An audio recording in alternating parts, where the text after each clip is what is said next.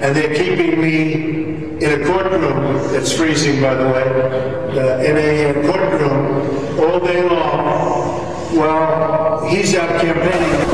We will continue to listen to Donald Trump after the first day in court, but I think you're getting a sense of probably some of the notes that he passed to members of his defense team, and also some of the things he might be whispering in their ear. But we should do a number of fact checks. It is not illegal to pay hush money. That is not what this case is about. This case is about the falsification of business records to the end of impacting what was going to be a very close election. The prosecution is prepared to make the case to this jury that Donald Trump had instructed this payment to go forward, something that Donald Trump, months after the story broke, actively denied in public. So this already is hitting at the core of questioning Donald Trump's credibility in the mind of the jury. Oh, that's gotta hurt! And this, folks, is how you cover Trump. As Trump continues to nod off in cold courtrooms this week, the conversation highlighted by Jon Stewart, who has been on fire recently, surrounds how to cover Trump's criminal trials, in which Stewart highlighted the smorgasbord of superficial coverage around the case. This trial will obviously be a test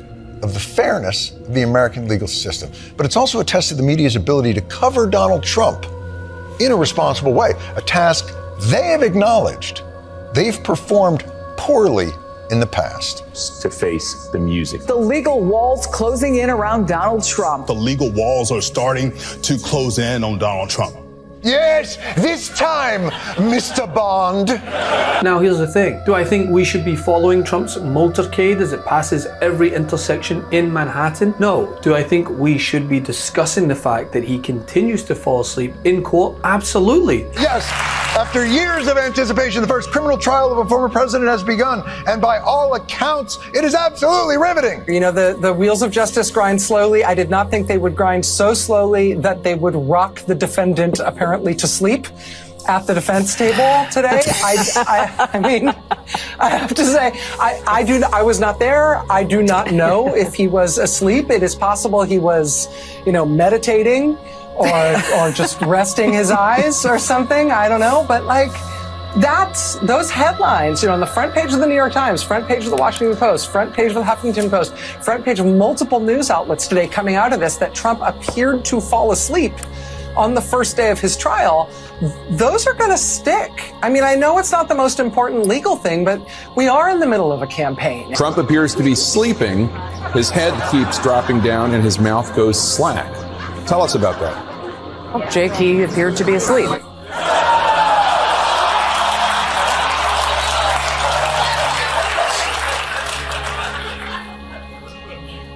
Hey, Jake. What part of head down, eyes closed, drool coming at his mouth do you not get over here? He's snoring. Imagine committing so many crimes, you get bored at your own trial. Because after all, this is the same mainstream media that in the wake of Robert Hur's hatchet job ran countless stories and articles alike on Biden's physical and mental acuity, to which the Trump team latched onto. So yeah, it is newsworthy that the man who claims to have coined the term Sleepy Joe. Does anybody think he's going to make it to the starting gate? I mean, the guy can't find his way off of a stage. And this guy gets up. Where am I?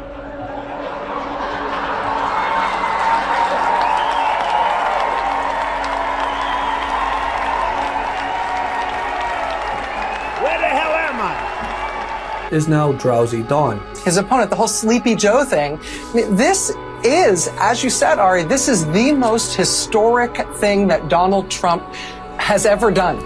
No president ever has been, no former president ever has been a criminal defendant. And on day one, the headlines coming out of it are that he appeared to doze off. And to me, that's just, I mean, it's insane. It's also a reminder of how scary, however scary and somber and important this is. We're also dealing with somebody who is just fundamentally buffoonish. Almost nobody believes there'll be an acquittal, which would take all 12 jurors. Almost nobody thinks that that's possible, including Trump's lawyers. So, we won't know the full political impact for a little more than a month. But right now, it is not a good look for Donald Trump. He can't call Joe Biden Sleepy Joe anymore. He's falling asleep in the courtroom himself. So that line against Biden is dead. But also, as this MSNBC host exemplified, when he decides to give his little court hallway sermons, cut into them in real time. In fact, fact check the hell out of him in real time. We will continue to listen to Donald Trump after the first day in court, but I think you're getting a sense of probably some of the notes that he passed to members of his defense team, and also some of the things he might be whispering in their ear. But we should do a number of fact checks. First of all, this is not a case about $130,000 payoff. Again, it is not illegal to pay hush money. That is not what this case is about. This case is about the falsification of business records to the end of impacting what was going to be a very close election. So on every count, and the fact that nobody thought it was a case that should be brought, it is true that the previous district attorney decided not to pursue it. And in the beginning, Alvin Bragg declined. He took office in 2022 and decided not to bring the financial fraud case. But soon he revisited it and very clearly became the architect of a strategy and said multiple times, this is not a hush money case. Tried to rebrand it for what it actually is, what the legal accusations are here. What the allegations are. He said he's clearly trying, former president is trying to minimize this. He's saying this is bookkeeping. This is a payment to a lawyer. You know, everybody pays a lawyer, so you pay a lawyer. It's a legal expense. That's not what is alleged. He's also minimizing it, that it's never happened before. Well, no former president has ever allegedly done the things that he has done.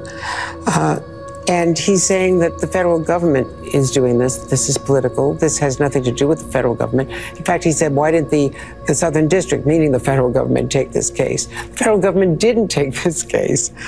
This is a Manhattan district attorney who took this case. So he's talking both ways about that.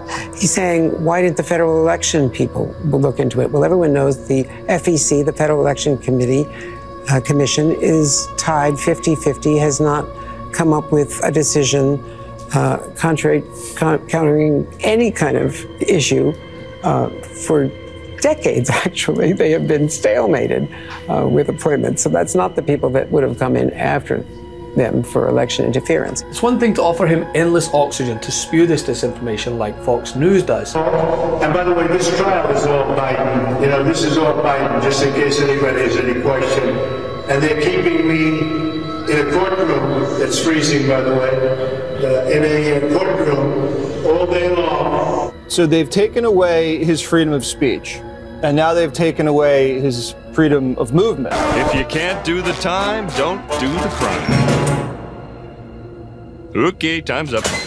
Now get out. But it's another to point the camera at him and allow him to further the case against himself, which Jon Stewart did perfectly last week. And what this comes down to is that Trump coverage gets eyeballs. Nobody is denying that. And outlets will lean in to milk that orange cash cow. But just because there are those who seek to exploit the greatest threat to democracy for monetary gain, it does not mean that we suddenly shut off the camera and let him say whatever he wants without pushback, because that is what happened in 2016. He wasn't taken seriously enough, and his lies and fear-mongering spread like a virus. It's a balance, and I'll always push for less oxygen, more fact checks. Their crime, wouldn't we love to have a statistic where crime is down 67%?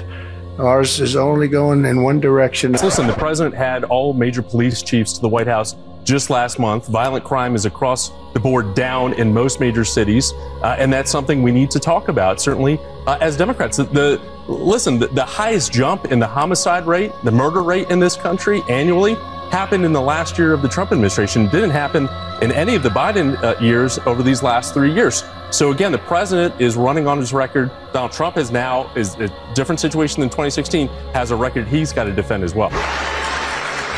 And I heard Nikki today said, yeah, I lost 2. No, she lost 4, because she lost the Virgin Islands, which she tried like hell to get. We won that too. A lot of people don't know that.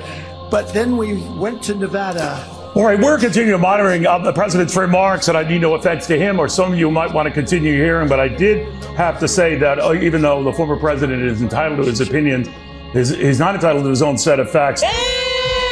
Furthermore, he mentioned about gas prices out of whack, $6 a gallon. The national average right now is $3.20. Went on to talk about the 2020 election and how that was rigged. This has been adjudicated many, many times, dozens of times. Donald Trump lost each and every one of those states. Stop! He's already dead.